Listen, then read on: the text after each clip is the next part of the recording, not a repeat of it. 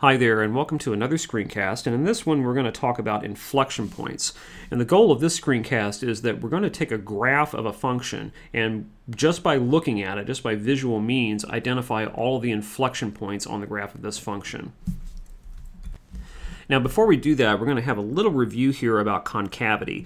Just remember that the definition of an inflection point is it's a point on the graph of a function where the function's concavity changes from concave up to concave down or vice versa. So we need to understand concavity and literally what concavity looks like before we have a chance of accomplishing the goal of the screencast. So I have a little grid here that we're going to draw little caricatures of all the possible combinations of concave up, concave down, and linear on one hand versus increasing and decreasing on the other hand. So first of all, what does an increasing concave up function look like? Well, that would be a function that's increasing, so as I move to the right, the height of the function goes up, but also increasing at an increasing rate. So that sort of function looks like this. Okay, it's going up and sort of bending upward as we move upward. Now on the other hand, what does an increasing concave down function look like? Well, that would be a function that, of course, is still increasing, but at a decreasing rate as I increase. So increasing at a decreasing rate looks like this. It's going up, but it's bending downward as it goes up. Almost looks like it's leveling off, although there may not be an actual leveling off taking place. Now, an increasing linear function, one that's increasing but doesn't have any concavity at all, would be just a straight line that's going up. Now let's think about decreasing and these different combinations of concavity. A function that is decreasing and concave up is a function that's going down, moving downward as I move to the right, but bending upward. That function would look like this. Okay, decreasing but bending upward. A decreasing concave down function is decreasing but bending downward. That looks like this. And of course, decreasing linear is just a straight line that's going down. So especially pay attention to these four little pieces of the grid right here. Every function that is differentiable at all and that is not linear looks like some combination of those four pieces. And it's where those two of those four pieces come together is where your inflection points are going to be. So now let's go to a sample graph and see if we can apply this idea to finding the inflection points.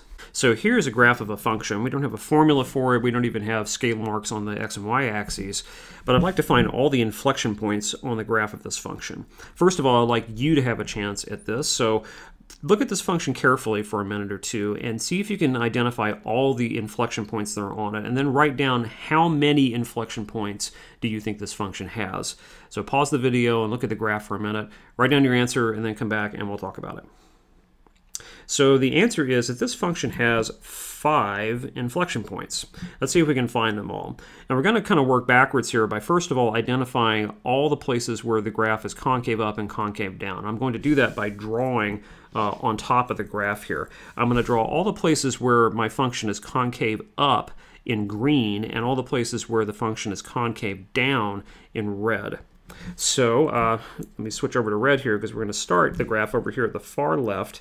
And if you think back to the pictures of concave up and concave down that we just drew, from here up to around here, the function is increasing and concave down. So I'm going to mark that with red because that's concave down so far. Then I hit a maximum point, but that's not an inflection point because from here to right around here, the function is still concave down. It's decreasing concave down. So I'm going from increasing concave down to decreasing concave down. That would make this point right here where the function changes from increasing to decreasing a critical value, but it's not an inflection point because the concavity didn't change.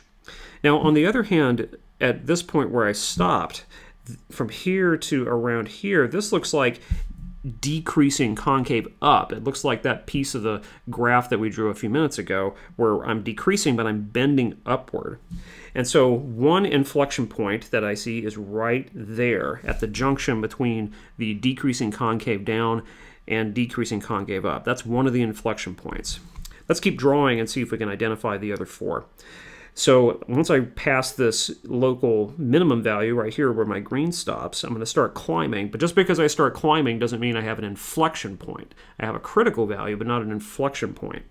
I'm going to continue to climb, and it sort of looks like the increasing concave up graph. And in fact, that's what it is, until right around here. And at this point, it looks like we switched from increasing concave up to increasing concave down until right here. That red segment I just drew definitely looks like the increasing but bending downward situation. So right there at this junction point is a second inflection point. At this point, my graph changes from increasing concave down to increasing concave up for a while. And this piece sort of looks like this piece that we drew a while ago. So here's a third inflection point. Now let's see if we can continue here. At this point where the green stops, I'm changing over from increasing concave up to increasing concave down again for just a little bit. That's an increasing concave down piece. So that junction point is a fourth inflection point. Now, where my red stops here, I'm changing from increasing to decreasing. That's a local maximum value there. But I'm not changing concavity. I'm changing from increasing concave down to decreasing concave down until somewhere around here. That piece kind of looks like this piece we started with over here. So I have not encountered an inflection point yet, but I think I'm going to hit another one right where I stopped, because I'm going from not changing from decreasing to increasing, but decreasing concave down to decreasing concave up, like so. And so that is a fifth inflection point. And at the very end of this graph, I am changing from decreasing concave up to increasing concave up, but that doesn't give me any new inflection points. So those 5 places, 1, 2, 3, 4, 5, where the concavity changes from down to up or vice versa, those are my 5 inflection points. So to sum this all up, if you want to find the inflection points on the graph of a function, what you really have to do is identify the segments of the function that are concave up and concave down. You can do that visually by labeling them, whatever works for you, but it's where those concave up regions change to concave down regions and vice versa. That's where the inflection points are. Thanks for watching.